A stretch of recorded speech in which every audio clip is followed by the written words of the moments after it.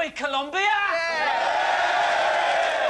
They're a bloody record label. What do they know about that? I want to play Argentina in the next round. We owe them one. Yes. I want to beat them on a handball. I want to beat Germany on a penalty shootout. You'll break that table. You'll break that table. We could have played Japan and made them build a big bridge after their game. Come on! Hello.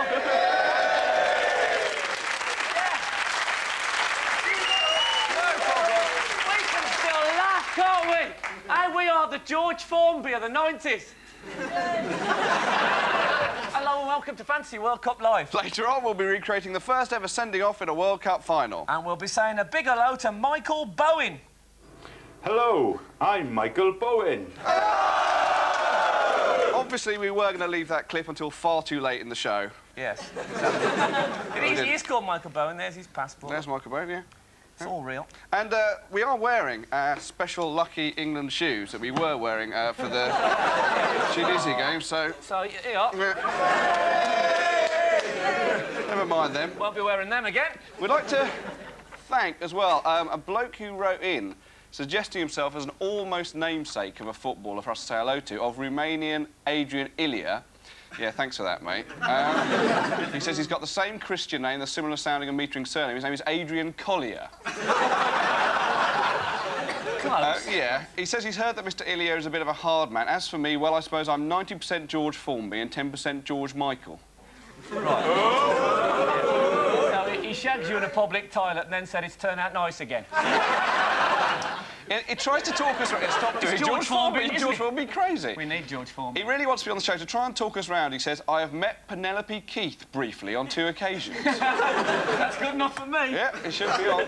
Stato. We'll have him on there. We've got a picture of him, hold on. Adrian Collier. Oh, we have, yeah. There he is. There he is, to the manor born. Yeah, you can imagine Penelope Keith getting on well with him. Let's get on. Anyway, here's a few things we've noticed from watching the World Cup over the last couple of days. David Beckham claimed he had a hard time persuading the England management team to bring him on when Ince got injured tonight. No, he's right, John. Gascoigne isn't in the squad. And it was nice to see Roy Keane at the Brazil game the other day, although he has let himself go a bit during his long layoff. Nesse campeonato mundial, imagina que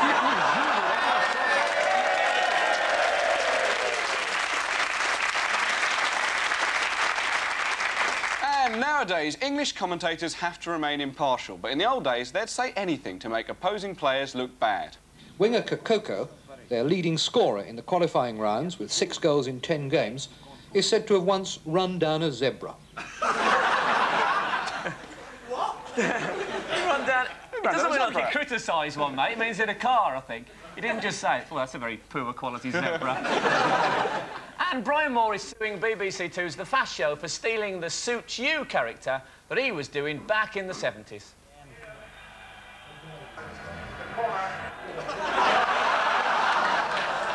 Comic genius, Brian Moore. Stato, how are you?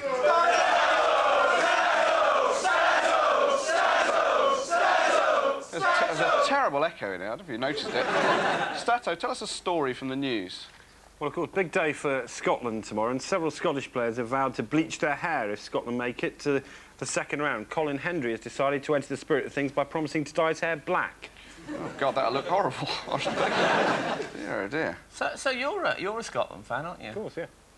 Stato. So will you dye your hair blonde if Scotland get through to the next round? Is that a challenge? You want me Yeah, to... yeah.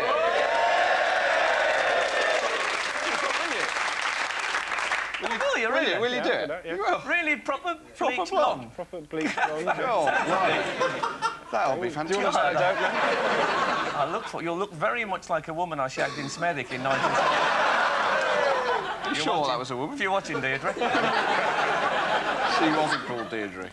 Have you got anything else for us? Yeah, Matt and Joe from Barron's Court in London were reading the Hello magazine of June the 6th, and they say Gary Lineker is 1 step ahead and has already had his hair dyed. Bloody, looks like him, I tell you. So we've been playing a game, haven't we, with names in the World Cup? Yeah, well, you know when you're watching the World Cup and you're not crying, then you play little silly games. And what we do, we put 2 players' names together to make a new word or phrase. For example, if you take, like, Philip Cocu from Holland, right, and then Jürgen Kohler from Germany, you see? Clever. That's clever. Yeah. Or you can take Yetel Rekdal. Yeah. You know Rekdal?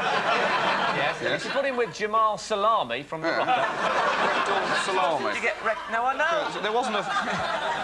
What is a rectal salami? Yeah, it isn't a well-known phrase, rectal salami, but in some sections of society, it's very commonplace indeed. It wasn't a player called Thermometer, so he couldn't do it. It is, of course, possible to come up with much cleverer ones than that, and so far the best compound we could come up with from players' names in the World Cup is this one. Bigeri Arse.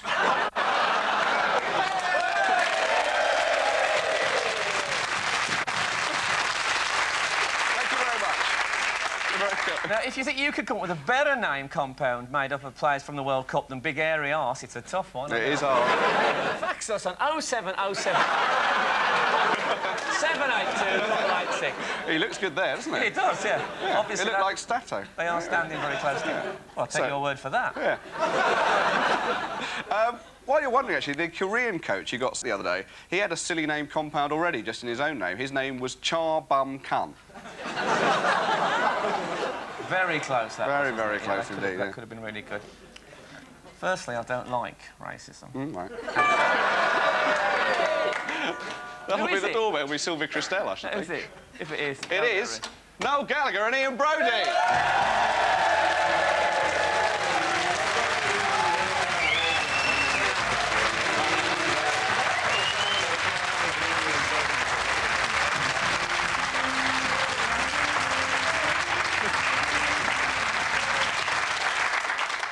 Well, it's fantastic to have you on, because we've got a good record with pop stars on this show, so... we thought we were a bit worried about the old Johnny Rotten thing, so we thought we'd get Noel Gallagher on. Play safe. So... I've only had one bottle of brandy anyway, by the way. It's all right. So you watched the game, obviously. Yeah. What do you think? It's not happening, is it? But it's... Glenn Hoddle is... I don't know what game he was watching, but after the game he said that England done enough to win it, but they haven't... They weren't even in the game until Michael Owen came on. No. I don't think... I think they deserve just about to get a draw just because they brought Owen on, but I don't think they deserve to win it at all. Yeah. Well, it was good to see the midweek of your single fluctuating as the goals were going in up there. It was started off at 1, then it went down at 26, and it went back up to 1 again, and now it's about 42, I think. Yeah. Don't come home too soon, we're recording tomorrow. Cover version.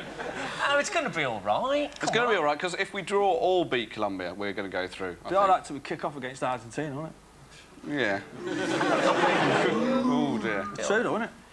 You think they'll be nasty against Argentina? I'd like to think so, yeah. Anyway. That's the last time we do a charity record for you Romanians as well.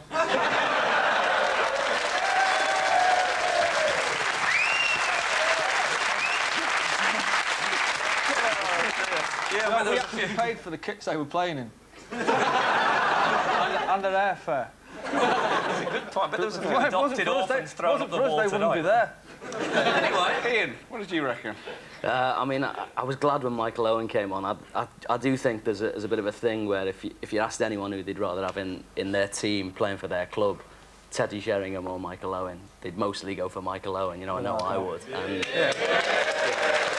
it'd be nice to see him on there all the time now, you know. But you should have brought McManaman on as well. We were saying upstairs, at 0-0, you should have brought McManaman and Owen on at half-time and just gone from at 0-0, but because as soon as they scored, they were just going to get the men behind the ball, and that was game over then, wasn't it?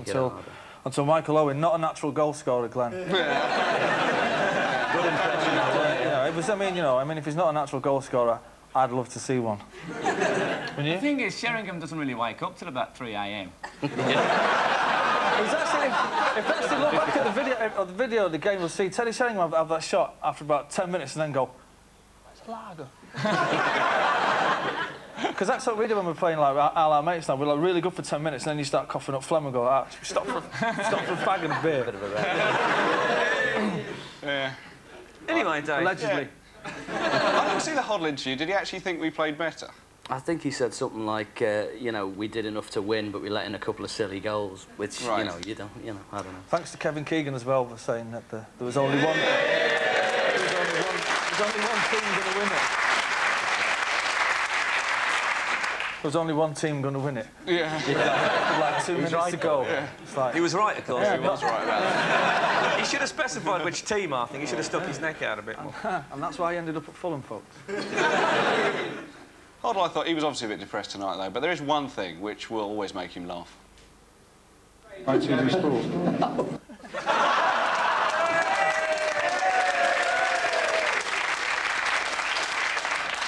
Just kidding. Yeah, just kidding. Anyway, we're we're number 1 till Sunday, anyway. Yeah. Still Sunday, though. Well, you know, there's a come Columbia on. games on Friday. Pardon? Columbia games on Friday. Oh, it's this week, is it? Yeah, it's this week. We're So you all never know. Anyway, I don't care about the record. I care about England getting through, and they'll beat You just Columbia. care about your royalties, mate. That's what you care No, about. right, that's it, outside. It's all going on. It's all gone off again with the pop Well, star. that's what everybody else in the music business cares about. I'm not in the music business, God, have you heard me sing?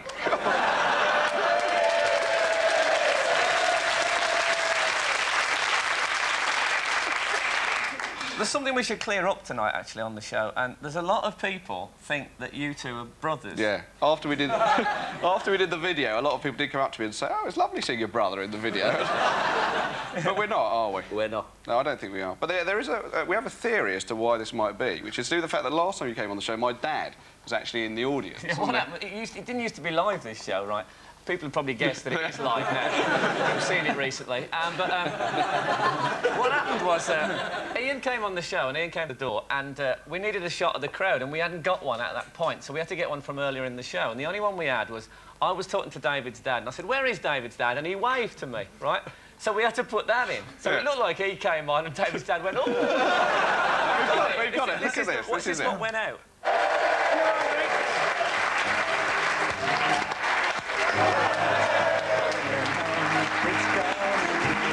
It is like he's saying, there's my long-lost son. And that's why people think we're brothers. Now, you've had a sort of a football hit, though, because Wonderwall became a Man City chant, didn't it? Yeah, I mean, it was all right, but it was associated with, what's his name? Alan Ball. Well, yeah, we've got different words from him in Manchester. But it's like, to think that I slaved over that song for minutes. Then to go and hear 30,000 people saying, and after all, you're my Alan Ball. Yeah, it was a bit my wife was most amused at that, by the way. It incidentally looks nothing like Alan Ball. You know, when they sacked Alan Ball, he blamed the Manchester press for getting him out of the Manchester Evening News. And they said, look, we have to print the results, Alan. That's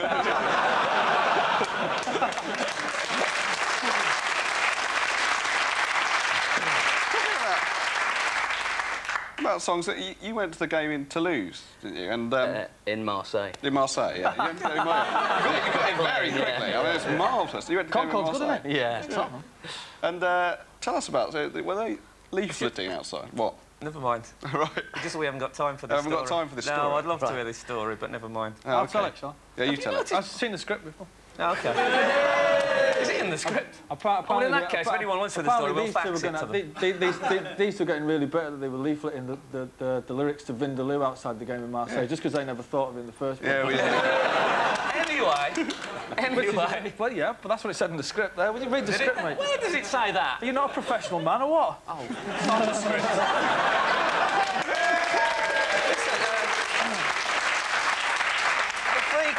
The free kicks in this World Cup so far have been probably the worst collection of World Cup free kicks ever. But there was one last night that we thought was probably our favourite World Cup free kick of all time. Here it is.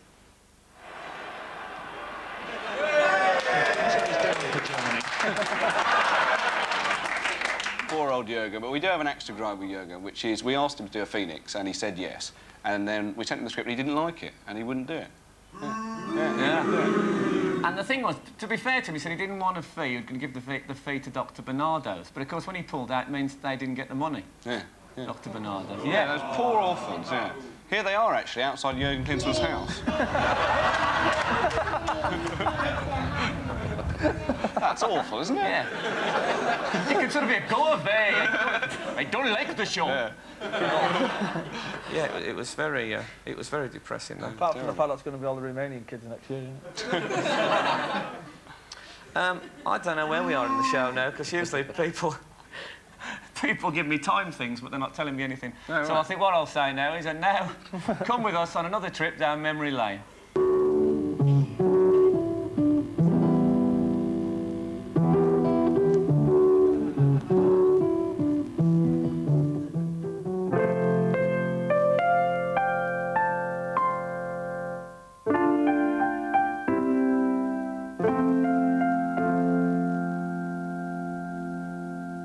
most enduring memories about Mexico in 1970 was when I was driving down the street and got to the bottom and the traffic lights changed to red. And this car pulled up at the side and he shouted, "Excuse me, mate, both your brake lights aren't working." Oh no, that was yesterday.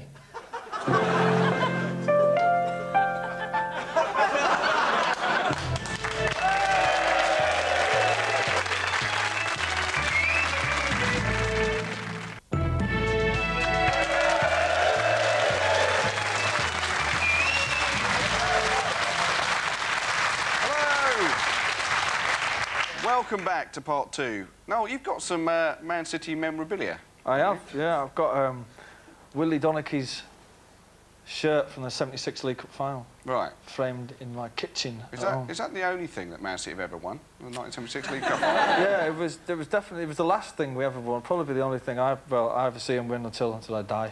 Right. That's very optimistic, I must say. You got any Liverpool? Well, I mean, you'll stay supported up there, mate. I haven't kept any, really, no. See, if you kept every time someone at Liverpool had won anything in the last 20 years, you wouldn't be able to move in your house, would you? I've got Jeff Astle gave me his World Cup shirt from Mexico in '70.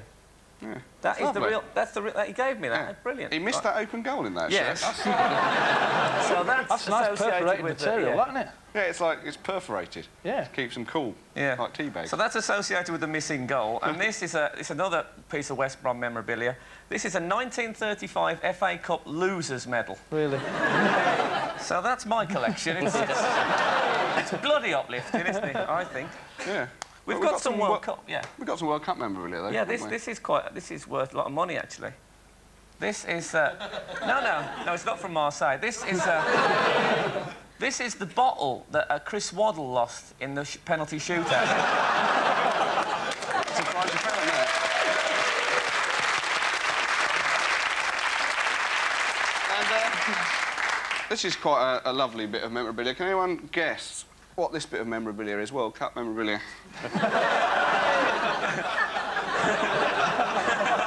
This is, of course, the zebra that the Zaire player ran over in 1974.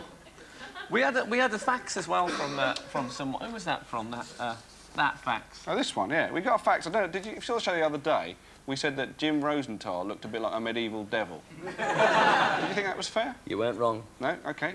Well, we got a fax from Dave Bull, who says, "My son says Jim Rosenthal doesn't look like the devil. He says he looks like Count Von Count from Sesame Street."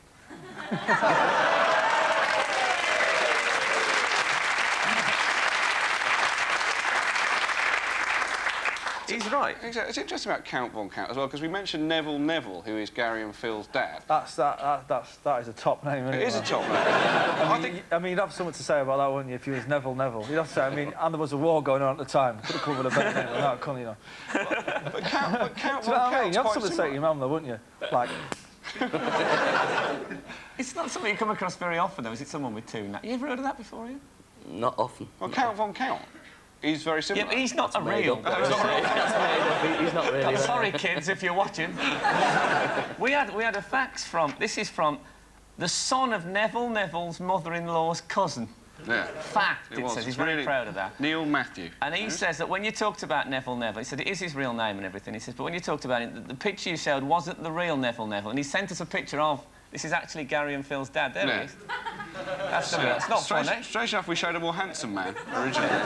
But, you know. It's a bit like sort of Bobby Gull with elephantitis. Sounds like a title of a David Bowie track. Yeah, it does, doesn't it? Neville Neville. Do you want to sing it? No. OK. Did you know that Gary Neville's favourite song was Master Plan, which is the B-side of Wonderwall? I know. Yeah? I'll take it back, Gary, if you don't want it. They had a few of the strangest favourite song, right? I'm sorry? Just thought of another one. He wasn't a real person either. Sorry, I thought... What? He wasn't a real person either. No, but so that's one name. That's one name. No, it's not. It's two names. Tin. It was Mr. and Mrs. Tin. In the maternity hospital. He had a surname, didn't he? And the husband said, let's call him Tin. And she said, don't be stupid. Biscuit. And they... That was how it happened. There's a World Cup player who's a bit of a Neville, and it is, I think it's the Zdravko's the Zdravkov, right? And I'm surprised that Mr. and Mrs. Zdravkov just thought Zdravko. That's all we can think of. Zidane's quite a bad one as well, Well, he's Zinedine Zidane, so he's a sort of an anagram. Yeah. of his surname. Yeah. Which I think is very clever.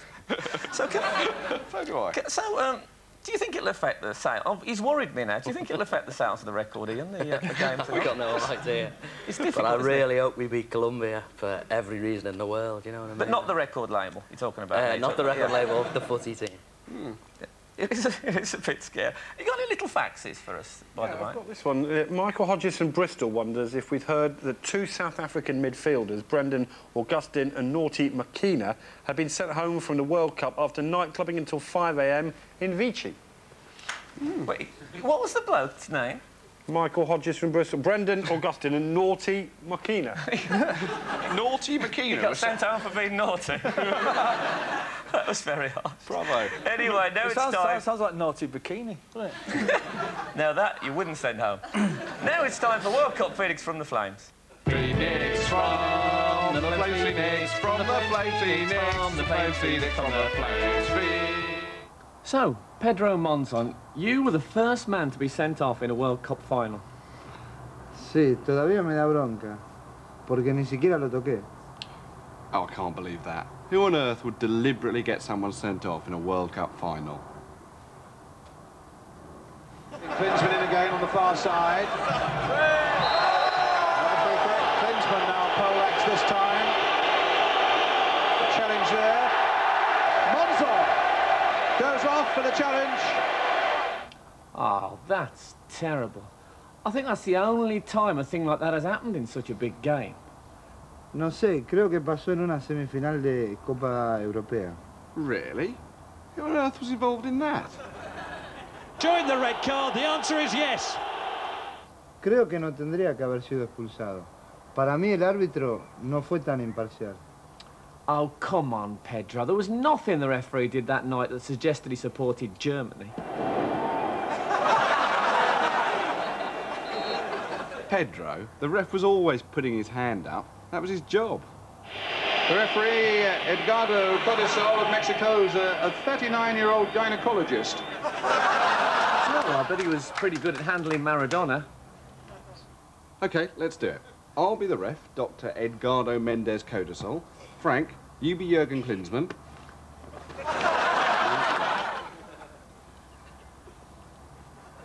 Sorry, everyone.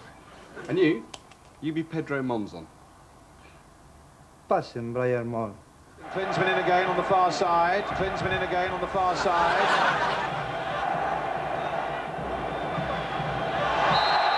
Another free kick. Klinsmann now poleaxe this time.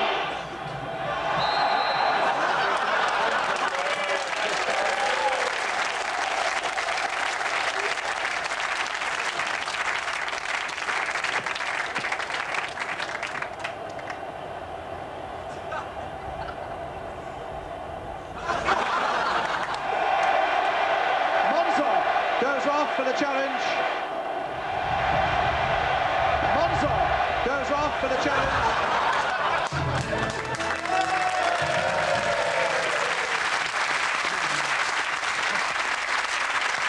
Thank you very much. Can you believe he didn't like the script? No, I don't know why he wouldn't do that. That was the one we wanted Klinsmann to do. They're so touchy, these people. Yeah.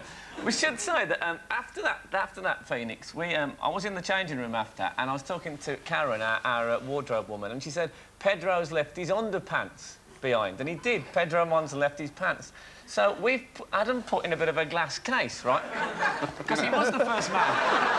It's absolutely real. He was the first man to go off in a World Cup final. And if you can read that. Oh, there you go. The underpants of Mr. Pedro Monzon of Independiente in Argentina, first man to be sent off in a World Cup final. And we're going to auction these pants now. If you want to buy it, we'll write a letter. These are absolutely genuine, right? If you're going to send it in your bids, and you can fax us on 07 blah, blah, blah, blah. There it is. And as you can tell, where's the money going? And the money will go to Bernardo's, so they'll get their money in the end. So that's good, isn't it? Yeah. Do you want to put in a bid quickly? Quick bid? No pressure. I'll leave that to you. No. Next to Willie Donahue's shirt. It looked good, actually, wasn't it? Yeah. Anyway, thanks, Ian. Yeah, thanks, Noel. You've been brilliant tonight. Next week's guest, no, Wednesday's guest are Barry Venison and the ridiculous bloke who offended Sylvia Crystal. Is that the door? Thank God. Oh, I never did Albert Steptoe watch. It's too late. We haven't got time. Hello, Jeff. Have you come as Albert Steptoe? Have you come as Albert Steptoe, Jeff? Harold! Jeff Astor, ladies and gentlemen.